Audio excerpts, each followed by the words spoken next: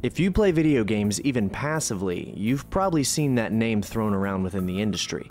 The man is notorious for his style of storytelling and game direction, and his name is attached to the IP of Metal Gear so firmly that every single time the publisher has ever tried to have a game developed without his involvement, it either fails colossally, i.e. Snake's Revenge or Metal Gear Survive, or the fans petition so hard to get him back that the studio and Kojima himself eventually just acquiesce. Metal Gear Solid 2, Metal Gear Solid 3, Metal Gear Solid 4. Kojima was heavily involved with Revengeance, so it doesn't count. This has been the case since the first game in the franchise released. No, not that one, we're not there yet. That one.